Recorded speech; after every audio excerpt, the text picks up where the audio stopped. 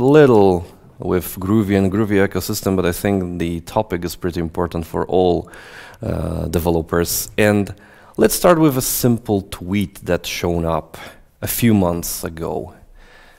And Vincent actually posted something that I think is pretty common to all of us.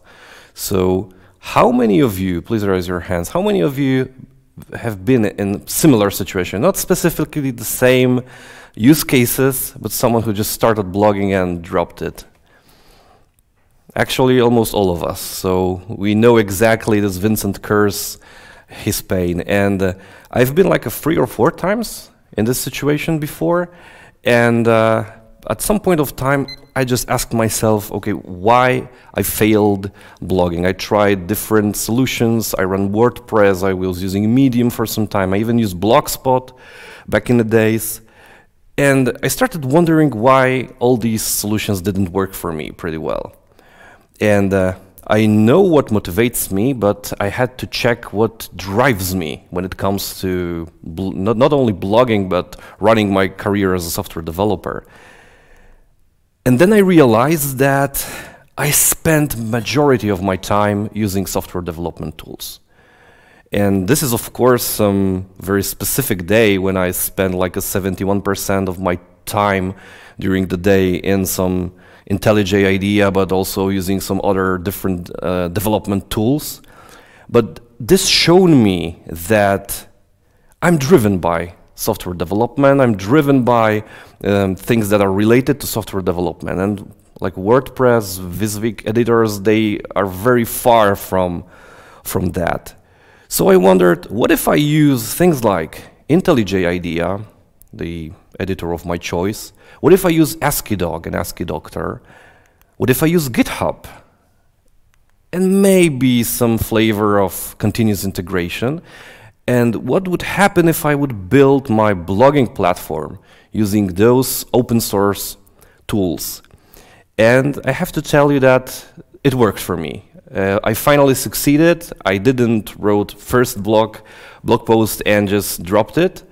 It helped me successfully blog for almost 2 years now. And with this talk, I would like to share with you some of these experiences. So what I want to show you today is, I want to show you some of the tools that exist, open source tools that you could use. These are not the best tools. These are not the only tools that exist. These are just some of them that I found useful and that helped me stay on track in blogging as a software developer. And I want to show you how I use these tools so I can blog pretty regularly. And I think this presentation will also tell you why there is no excuse to not blog when you are a software when you are a software developer. But what I don't tell you, what I want to tell you is how to become rich from blogging, and not because I'm greedy and I don't want to share this knowledge with you, but just because I don't earn money on blogging. I just do it because I'm really passionate about that. So my name is Szymon Stępniak, and I blog at eprintstactrace.blog, where I share my experiences, my experiments I do with a bunch of different technologies, mostly Groovy, but not only. On a daily basis, I'm a continuous delivery architect at Upwork. Any freelancers here, by the way? Is there anyone who uses Upwork or used earlier? Vladimir used, perfect. And I'm also a Torun Java user group founder, one of the most vibrant Torun Java user communities in Poland. I use Twitter pretty much, so you can check my stream. So let's start with defining some of the ingredients and definitions. So what this whole blogging from IDE actually means. The first one, the first thing we need to define is that in this approach, everything is a code. So we can say that this is like a blog as a code. And we don't only use the code, but we also use some version control system to version it. For instance, Git and GitHub, which is pretty nice to do it. And when I say that everything is source code, what I exactly mean. So for instance, here you can see a listing of my blog root folder. And what you will find here, you will find some themes, you will find some sources like content stored as a sources, but you will also find some configuration files for deployment, for building a block. And let's look at those in more detailed way. So if you take a look at themes, this is pretty obvious that when we use WordPress or other blogging platform, we sometimes edit some CSS, we add some JavaScripts, maybe we even edit templates to add some things to our blog. Here, for instance, I use Jade, which is it's like a Python for HTML. The syntax looks pretty similar to Python, but it generates HTML. And I use this because I wanted to learn it. Of course, you will find some assets like CSS, images, JavaScripts. So this is, if we say blog as a code, this is pretty obvious that this is a code part. But if we take a look at the sources folder, and if we list only ASCII-doc files from sources folder, and specifically coming from March and April this year, you will see that all blogs are written in ASCII-doc. So the content, again, this is a source code. We just store it in our repository. And if it comes to configuration, if we open config YAML file, you will see because there is no database involved, there are no integration points with some services. Here, again, configuration is also stored as a code. So if everything is a source code, how to make use of it? Because we can just put those text files, ASCII-doc, YAML files, how to make real use of those files. So we need a compiler, we need static site generator. And today I want to show you one of them, but before we go there, you need to imagine that the whole thing is about taking some ASCII-doc document. This is, for instance, one of the blog posts represented as ASCII-doc. This compiler, it takes it, it compiles it to HTML form, so it takes themes, all these CSS files, it creates this HTML form, so the blog post may look like this in a web browser. I use Hexo.js, but there is no specific reason why you also should use Hexo. Like back in 2015, that was one of the fastest solutions. There was Octopress, there was JBake, a few other platforms, but Hexo.js is written in Node.js, and it was really blazing fast back in the days. Today, I think there are more sophisticated solutions and better alternatives to Hexo. But let me show you how this tool actually works. So we will simply write some demo during this presentation.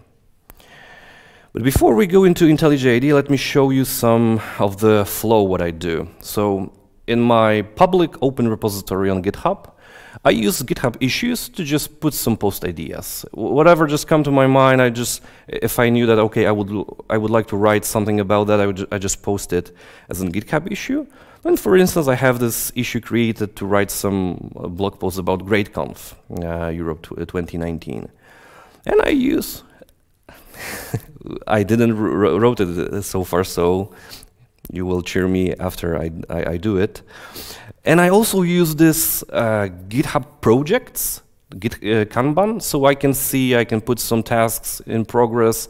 When it's done, I use those 1 month milestones, so I always have my Kanban board representing recent month. So as you can see here, in May I didn't done anything, which is not cool, because I was working on this updating GraalVM posts. So we have this ticket created here, it's in progress. And now let's see how we can work with this. And because I won't publish this blog post today, we will just see some ASCII doctor in action. So what we can do is we can start with creating a simple branch. Okay, because I don't want to push to develop so it gets published already.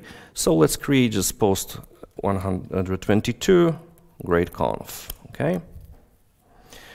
And now Hexo comes with pretty fast and fine CLI. So if we use Hexo, we have some comment options here, and one of them is we can create a post with given title. For instance, GreatConf EU 2019 recap. We can create it. The file was created. Now we can open it. here ASCII doc file is created. Let me hide it here. So here we have just an empty ASCII doc file. What you see here are some metadata. Stop. Which is title, date, tags. So let's start with some tags. We can add great conf. Of course, this is like a Groovy related. We can add conference. We can even add Copenhagen. I hope I didn't make any typo. We can add it to specific category. Let's say the category is conferences. And let's write something. This is blog post about GreatConf EU 2019. And let's add a URL here, which in ASCII doc, this is simply this. Okay. We wrote something, and let's see what does it look like. So what we can do, Hexo has this command called Hexo server. And don't worry, it compiles static HTML, but this Hexo server, this is the development server that allows us to do something like just-in-time compilation. I will be modifying this article, and I will be seeing all these changes done automatically. So it started here on port 4000, and if I open it in web browser, you will see that this blog post was just created. So we can go here, we can see something like this. And now, if I go back to our ASCII doc document, let's say we will add a header too, and we can add something like lorem ipsum dolor sit amat, whatever.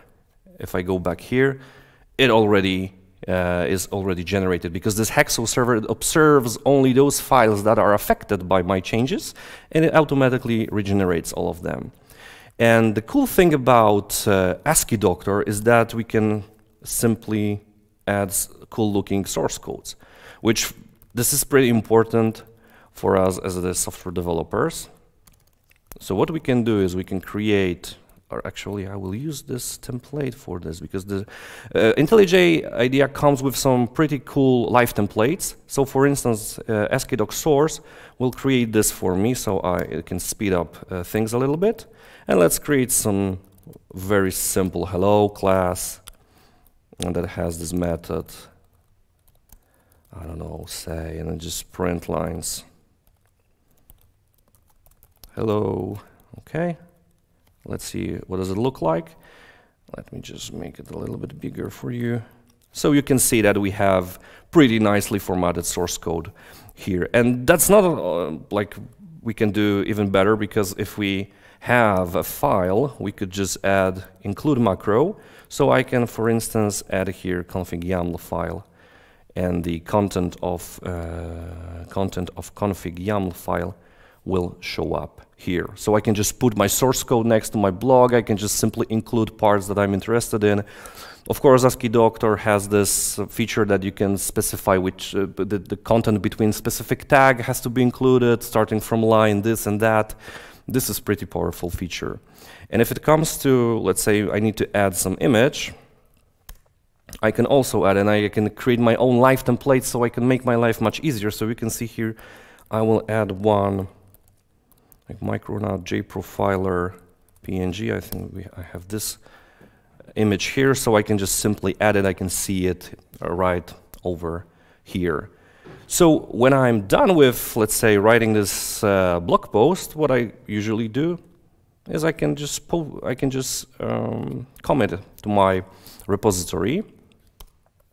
We can do it here, and maybe I can even push it, because right now I'm on this feature branch for this post, so I'm happy because I can just publish this draft to remote repository, and my CI server will handle it, but it won't publish it, and why you will see in just a second.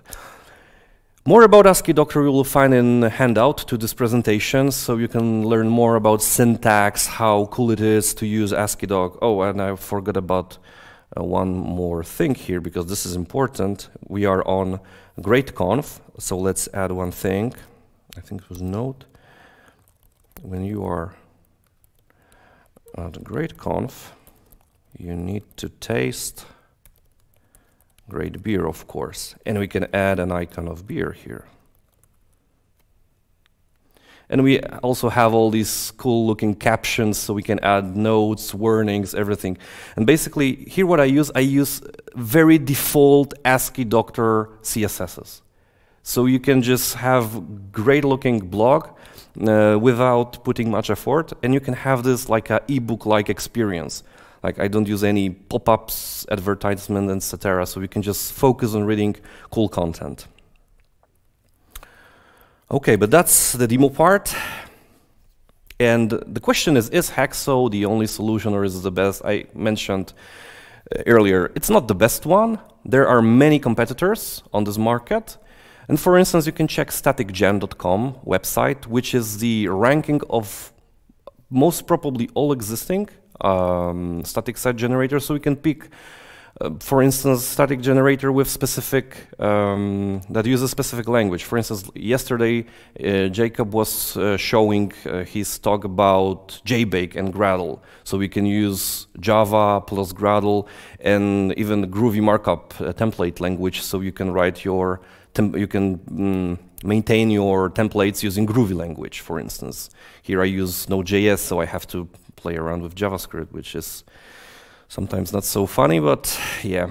There's this Hugo on this list. Hugo is most probably the fastest one. Hugo can generate static page in less than 1 millisecond. So if you have like 100 pages to generate, it will do it in approximately 100 milliseconds, which is pretty nice. And there is this awesome static generators website where you can find all information about static site generators, rankings grouped by specific languages, some blog posts that explain which one is better than other, using different frameworks, etc. So let's summarize this part. All we need for our source code is Git repository. That's it. We don't need any database. It's what runs on your laptop, it runs the same on the host target machine. You can pick your favorite text format. You can start with Markdown. You can pick ASCII doc, and I think you could even use things like LaTeX or any other plain text formats. And the most important thing is just to start writing blog posts. If you have this GitHub repository, if you just publish Markdown in your even private repository, it will be formatted for you. You don't have to publish this right away. You can just write it. You can see what does it look like. You can ask your friend for a review. And then when you are confident that this is what you would like to publish, then you can just pick one of those static site generators. Or you can use Jekyll, which is built in GitHub Pages, if you don't want to play around with configuring it. And most probably, you should have fun doing this. And basically, this whole part, of course, you can over-engineer it. You can just do, you can put too much effort into it, but I think this is pretty worth it. So when your blog is ready, when you created some of the blog posts, it's time to deploy them. And how we can deploy those static HTML sites. One of the tools that you can use, and you should probably consider it, is GitHub Pages. This is the free-to-use most probably the largest free hosting that exists. And all you have to do is you need to create this repository that follows your username, like your username github.io, and it means that your master branch by default, it will share everything files publicly. You can use different branches to store your source codes, but in master you can put generated files. If you use Haxo, Haxo has this Haxo deployer Git plugin, which automatically generates final static HTML and it pushes it to a given repository and to a given branch.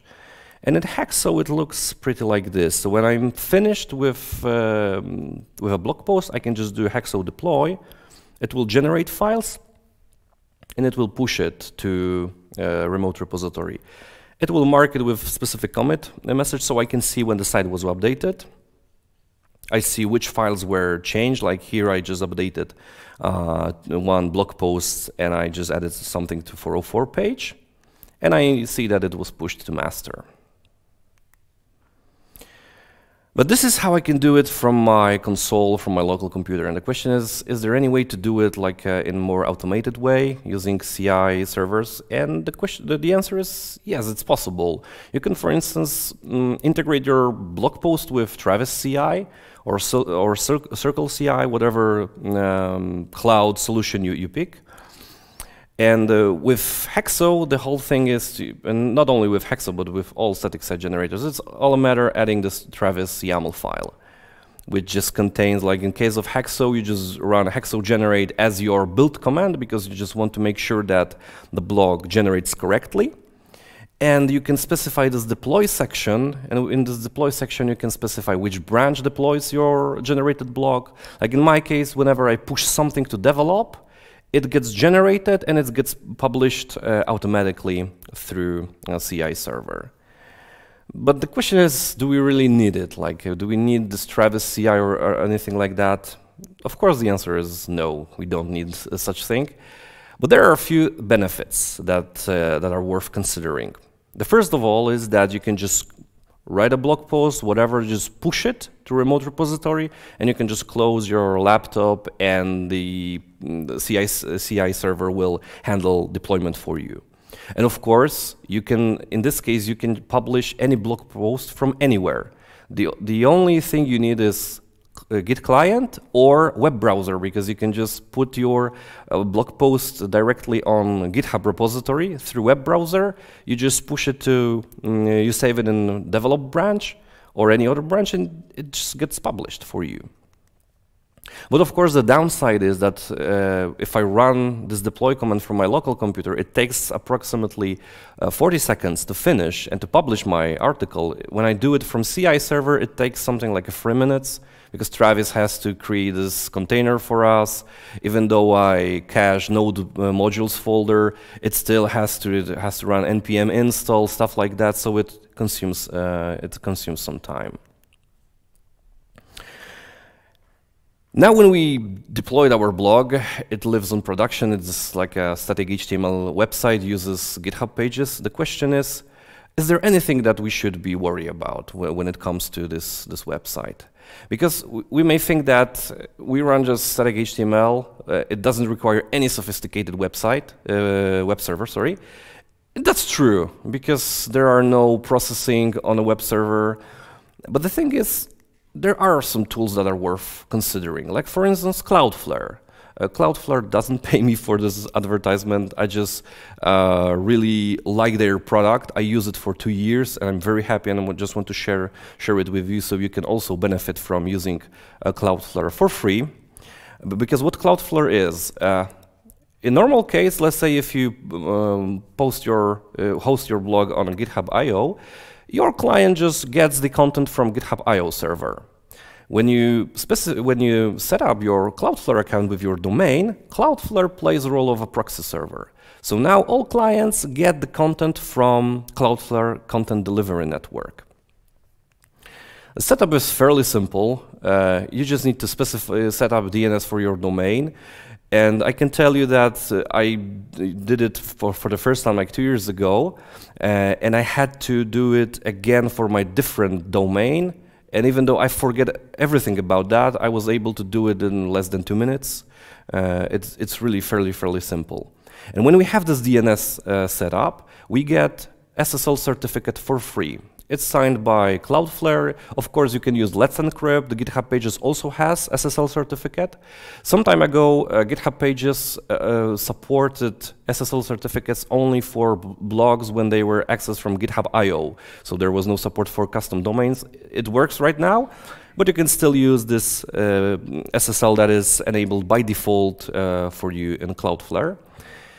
And Cloudflare also offers you a firewall, because some web crawlers may try to scrape your blog very intensively, and Cloudflare will just cut them out. And if Cloudflare servers, when they see that there is some traffic that does not look like a regular user, they will start challenging them. For instance, it will just display some JavaScript puzzle that you have to pick images with cats, for instance. So these web crawlers that are not meant to scrape your website intensively, they will be just dropped down automatically. You also get caching, so all your content gets distributed over worldwide content delivery network. And there is also this cool feature called always online. If your host, is it GitHub Pages or any other server, goes down, Cloudflare still can serve your blog until your host server gets up. And this is critical if it comes to HTML websites because there is no need for any server interactions. So your blog just remains working as it works from your host server. So there is no downtime for your blog readers.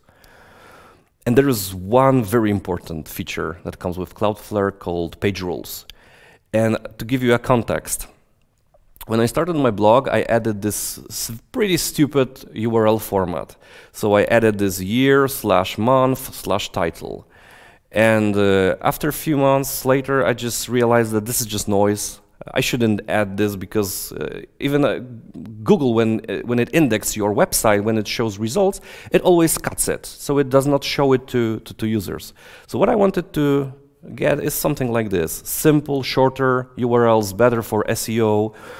So I wanted to do it. And with Hexo, it was fairly simple because I could go to config YAML. There is this permalink configuration option. This was the initial value, and I could just remove it, redeploy my blog, and everything would be fine. But there was a problem. Of course, those previously indexed files with this year, month, and title, they remain in Google Index. And in this case, actually, Google did a great job because after 2 days, index was re-indexed, so all the links disappeared. But there was a problem. GraalVM listed 2 of my articles on their website, and I started receiving pretty significant traffic coming from GraalVM. And if I just remove this year and month from URLs, all these users will get 404. So that would look pretty primitive, so I wanted to avoid that. And page rules helped me with that, because page rules is very like a limited version of mod rewrite. So it doesn't support regular expressions. There is only this asterisk wildcard, but you can actually rewrite your URLs to a new format. So as you can see here, I was able to just rewrite the old pattern to a new one with this permanent redirect HTTP status. So Google was also satisfied with that. And of course, you get some traffic information. You can see how many megabytes or gigabytes of data your users downloaded in totally, how many users you get to Cloudflare. You can also see how many suspicious users were dropped by Cloudflare. So this is also pretty. It doesn't work as well as Google Analytics, because here you get all requests. A single user can just trigger 100 requests if he goes through whole your blog, but it can give you some nice information. So to sum this part up, with Cloudflare, what you get is you get SSL for free. You also by default get HTTP 2, so you will get some better performance if it comes to serving your blog, which is also very important because SEO experts say that your website performance has is significant for your index position. So you will get a better page rank if your website is not so slow, but it can serve content much faster. Of course, you get this caching for free with worldwide content delivery network. This is also important. Page rules, which I show you as a limited alternative to mod rewrite. The firewall, some analytics, and much more. And the cool information is that you get it all for free. There are some paid options, but I can tell you that I used this extensively for 2 years. I didn't have to pay for anything so far, so this is pretty interesting as well. So we saw what's the source code, what does this blog as a code mean. We saw how the deployment part works, what does it look like. We see what are the tools that are helpful if it comes to living in production. But now it's time to answer this most important question is, why we should do this, like why we should blog as a software developers, what are the benefits. And I don't know what are your motivations. I don't know if you, what were your motivations when you start your first blog that most probably failed like we all did. But what I've learned is that blogging actually helped me learning new things. Because what I did was I ran some experiments. When I was playing around with GraalVM, I spent a lot of time with GraalVM. I was able to write blog posts about that. I get some feedback from people from GraalVM, so they explain me, hey, you could do this to do better with that. I said, fine, that's great. They added my articles to their website, so it also like built my confidence that I did actually a pretty great job. I had a lot of fun doing this. I just, when I do those experiments, I collect the data from those experiments, and I treat this as a documentation. So I document the whole process. I want to, this way I learn much faster, I learn much better because it improves the way I remember things. But it's not only about me and what I can learn, but it's also about teaching other people things. So because like every day, more than 300 people comes to my blog for a single query from Google search, which is every day more than 300 software engineers, they don't know how to partition list in Java 8. And it's, if I show you the traffic graph, it's always, it starts on Monday and it ends on Friday. Weekends, on weekends people search for things like Groovy, like GraalVM and stuff like that. And when you learn by blogging, you also, because the whole point is to take this pretty complex thing, something that we don't know pretty well when we start writing this blog post, and then it's all about decomposing it, explaining with the easiest possible way so someone who is behind us can actually can understand that and benefit from our blog. And it's also like when you do this blogging, blog as a code, when you do it as an almost open source project, you contribute to community, you contribute to open source. And what I can tell you is that your motivation to do more contribution increases. And it was like in my case, when I started blogging on my GitHub account, I started like looking more for more like open source opportunities to contribute.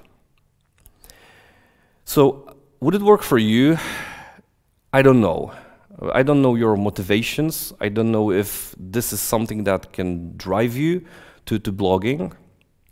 What I can tell you is, and this is one of the most important things, it's much easier if we start small. And this done is better than perfect, this is the best quote I ever heard when it comes to blogging.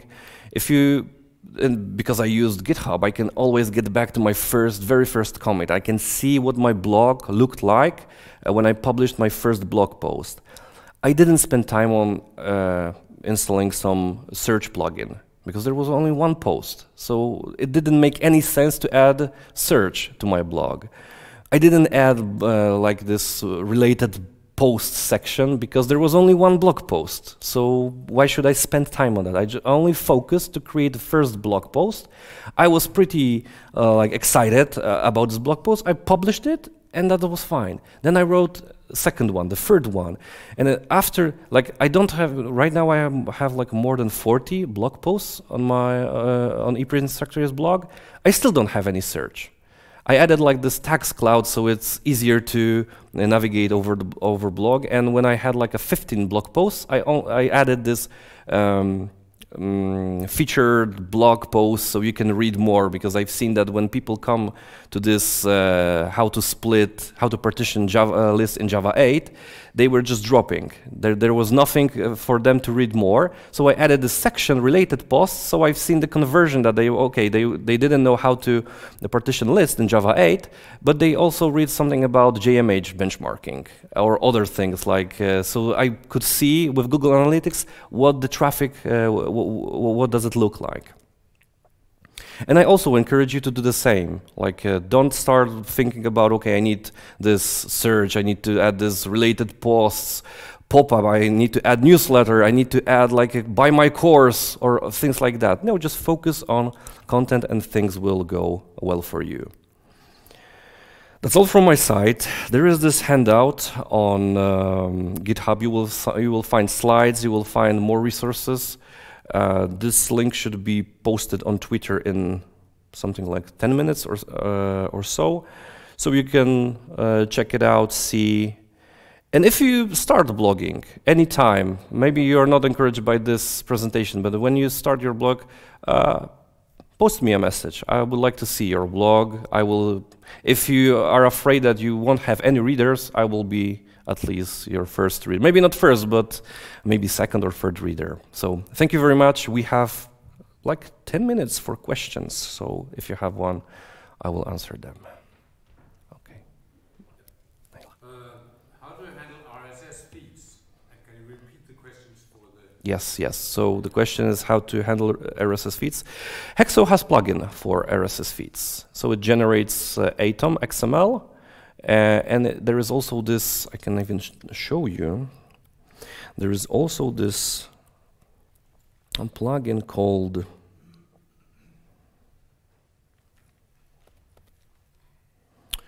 it's even called like SEO-friendly sitemap. So what it generates this no, it's not a sitemap, it's here, feed XML. So it generates Atom XML for you. You can specify if you want to RSS file, then you can just add it to FeedBurner or anything like that, so we can get RSS feeds for you. Sergio? I have two questions. First question is, have you thought about writing your own static site generator? The second question is, do you have like a schedule to write posts, or do you write posts when you are in the middle of the work and you discover how to do something, or I mean, how do you structure? Yeah. So the first question was if I consider writing my own static site generator. No, this is just like when I consider blogging for the first time using this approach, I tried Octopress, but it was like in Ruby, it was pretty slow. There were not that many plugins. It looked not that well. So someone posted this Hexo on Twitter, and I just give it a try and see, okay, this looks pretty fine. And basically, if you go to Hexo.js website, there are those, I think, 4 comments.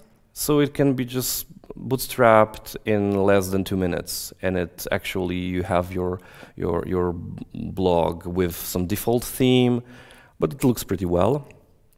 And the second question was about scheduling when I write blog posts and stuff like that. I don't have any specific schedule. That's why I use this here on GitHub. That's why I use issues. So whenever something comes to my mind, I always go to GitHub issues and I just create this post idea here, so I can just add some more context if I need. But there was like a one specific use case when I was dealing with Ratpack and GraalVM. I was fighting with this for 3 weeks or something. There were so stupid errors. I couldn't like make it running. I remember Dan was also tried to do it. He finally make it working, but he never shared his approach. And there was one day when I finally make it running. My Ratpack application was compiled to GraalVM native image. It was like 10 minutes after midnight. And I said, oh shit, I cannot go sleep right now. I just need to write it down because I have everything in my mind. So I just sit down. It took me like 3 hours to phrase my mind. Of course, I was I wasn't that fresh, so it took me quite a while. But I just wrote everything down, and I think I published it something around like 4 a.m. But usually I just try to put those ideas when I find time, when I find inspiration. I just start writing. And usually I start with those experiments. So I need some data, I need some code that works. I make some comparisons. I run some, I create some charts, stuff like that. So then when I have this data, I just sit down and write a blog post for that. Do you impose to yourself like Could you repeat, please? Do you impose to yourself, like Oh. writing like a set number of blog posts a month or a week or? Okay, so the question is if there's like if I run for some fixed number of blog posts per week or a month. No, definitely not. I tried like setting this fixed number like 5 blog posts a month, but I rarely hit this number because like different things happens around. So sometimes like I can write like 6 or 7 blog posts a month, but then like in May I wrote just a single one. A Great Conf Europe 2019 recap will be the second blog post written in May. So maybe I will just write something else in this month, but most probably not. Like in June, I most probably end with 3 blog posts maybe. It depends on what happens because like when the GraalVM thing was happening, there were multiple updates in release candidate phase. So I had this subject, so I could experiment more. Then I had some data, so I could update my blog post. I could write more about that. So it was also driven by what happens in the industry. Okay. Here's a question. I really enjoyed that. Thank you. Have you thought about adding a podcast, or if you haven't, how could Hexo handle having a podcast? So the question is, did I consider a podcast? No, there is one run by this gentleman here. There is also like Ken Cousin runs Groovy podcast. I was actually added some time ago, I added to my blog YouTube channel with some short videos because there are plenty. What I found was that there are some use cases where just shooting a short video, like 2 or 3 minutes, with showing, even with speed up, just to like with compiling those native images in GraalVM, it takes just a long time. So I found that if I record a short video, just so I can attach it as a supplementary material to the text, then I've seen that people actually enjoyed it. Because, for instance, there is this issue, not issue. SDKman supports GraalVM Community Edition. There is no Enterprise Edition support, but it's very easy to add it to SDKman. So I just recorded 2 minutes video showing exactly how to do it. So you can just, instead of reading a blog post, you can simply watch short video and you have the same experience. Or maybe even better, if you prefer watching videos, it will work for you better. And I've seen that some people comes from YouTube, some people reaches to YouTube for blogs, so yeah. And I think about like making more usage from YouTube, maybe like in next month or something like that, if time. If there will be a time to do this.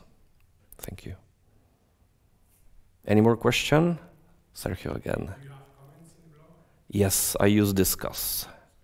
Yeah. Do you think they have value for you? Do you spend a lot of time answering them?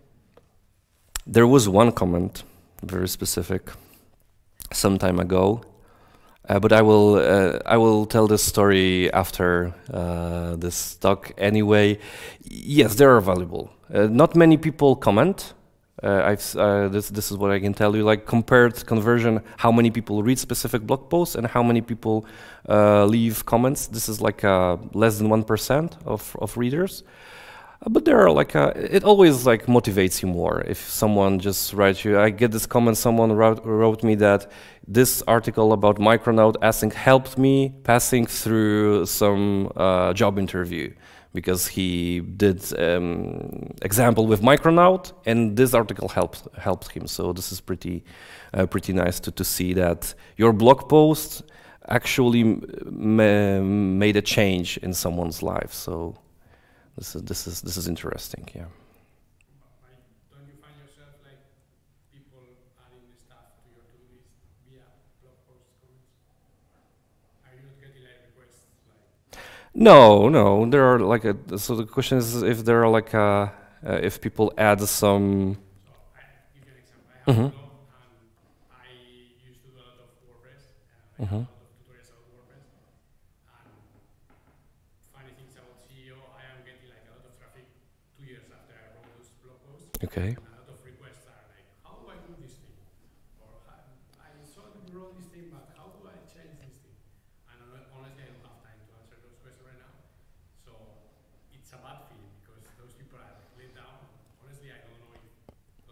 Yeah.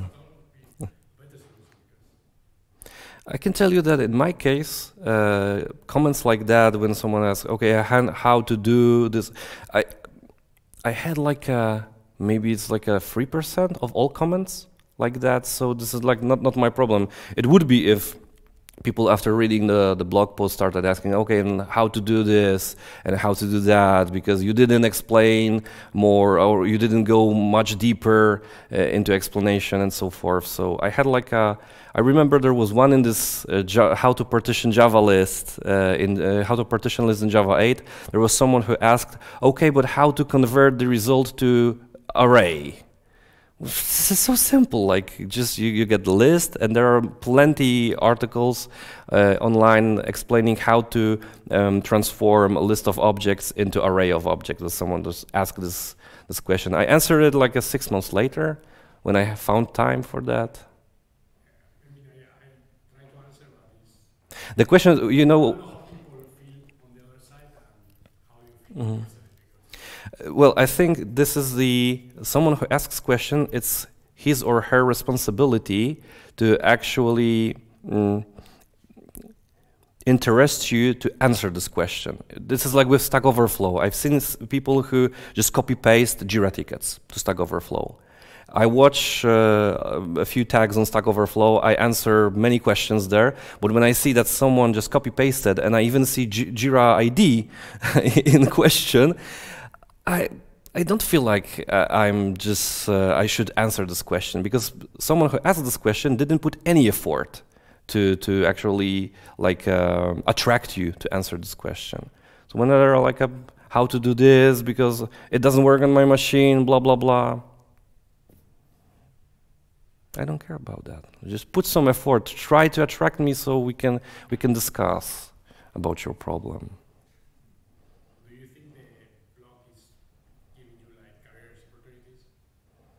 It gave me a few.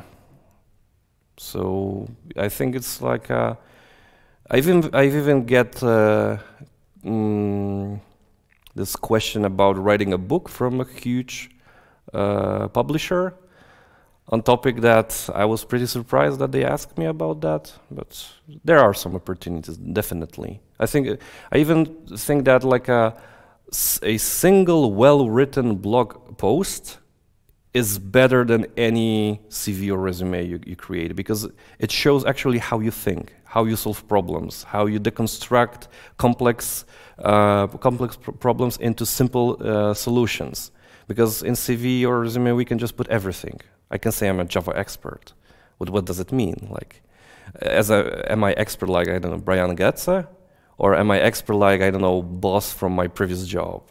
This is like just, it doesn't say anything, but if someone actually reads my blog, sees how I think, how I solve problems, how I communicate, because it's also important if my communication is clear enough so I can express myself clearly, it says much more about me as a software developer, as a problem solver, instead of just, I didn't update my CV for 4 years, or even more, no, 4 years, something like that, and I don't plan to do it.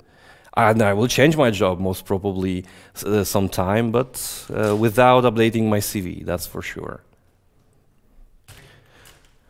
Okay, we run out of time. If you have any more questions, I'm still here. We can discuss, and I can tell you more horror stories privately, something that cannot be recorded on video. So thank you again, and enjoy the conference.